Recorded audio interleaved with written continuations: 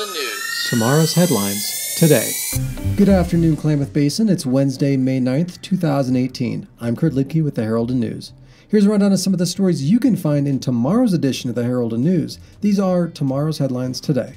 The Department of the Interior last week distributed a one-page document that outlines the framework for a long-term agreement proposal on water issues in the Klamath Basin. Alan Mickelson, Senior Advisor to Secretary of the Interior Ryan Zinke, spent Monday and Tuesday meeting with basin stockholders such as KWUA and Klamath tribes, which he hopes will set the stage for a framework to a long-term agreement. Mickelson didn't provide a timeline, but said he hopes an agreement is built off of solutions from those living in the basin. Students at Mills Elementary started their day with some fresh air and sunshine Wednesday morning as part of a walking school bus program.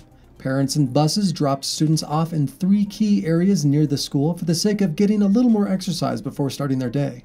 Local police and fire crews, Oregon Tech's baseball team, Miss Klamath County, and Klamath Falls Mayor Carol Westfall all attended to walk with and greet the students upon their arrival. The program was created by current Oregon Tech student Kayla Brandell as part of her senior project in connection with Blue Zones Project. A Klamath Falls man arrested in 2016 for a fatal stabbing has been scheduled for a bench trial next week, where he is likely to offer a defense of mental incapacity. Paul Christian Wirtz, 33, is scheduled for a trial next Tuesday on charges of murder and unlawful use of a weapon for the death of Jesse Richard Toney. Wirtz is scheduled for a stipulated facts trial, meaning he will not challenge the state's evidence, but will allow the judge to determine if the evidence supports guilt.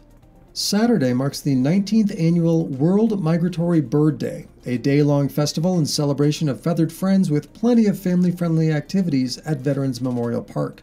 The event is intended to be educational and fun, intended to educate and inspire others to appreciate the importance of the Klamath Basin's varied bird species and the need for habitat conservation.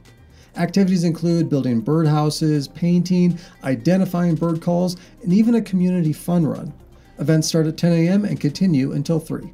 And those are just a few of the stories you can find detailed in the Thursday, May 9th Herald and News. Be sure to follow us online via Facebook, Instagram, Twitter, YouTube, SoundCloud, and of course, heraldandnews.com. You can also subscribe to podcasts on SoundCloud, iTunes, and Google Play. Be sure to check back each day for the latest podcasts, videos, and breaking news impacting the Klamath Basin, and thanks for listening.